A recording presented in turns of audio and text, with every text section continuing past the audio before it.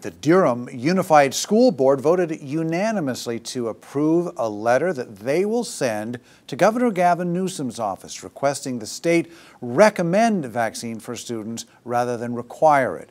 Action News Now reporter Esteban Reynoso spoke with parents and staff tonight about the decision.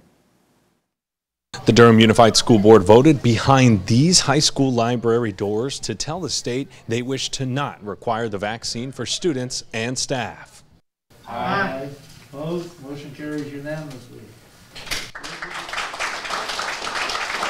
Durham School Board standing up to the state to not enforce the vaccine mandate on school districts. James Uhas is a Durham school parent of 2 boys. He does not want his children to get the vaccine. I'm suggesting that the freedom of choice should be preserved. You know, to promote a vaccine as an option for people is one thing, but to require a vaccine for people is a completely different thing.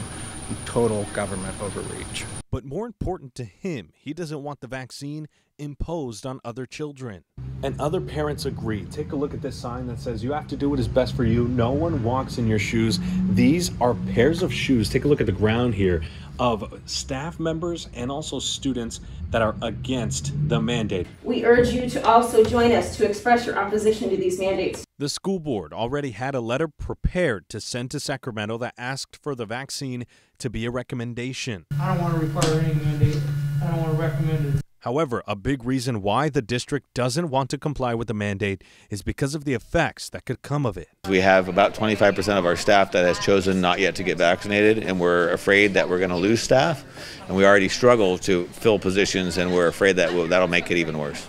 I reached out to the governor's office today to ask what happens when a school district submits a letter like this one asking that the mandate be taken from a requirement into a recommendation.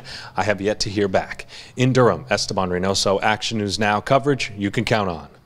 The Thermalito School District is expected to discuss their decision on the mandate October 26th. Happy Valley School District decided not to comply with any mandate.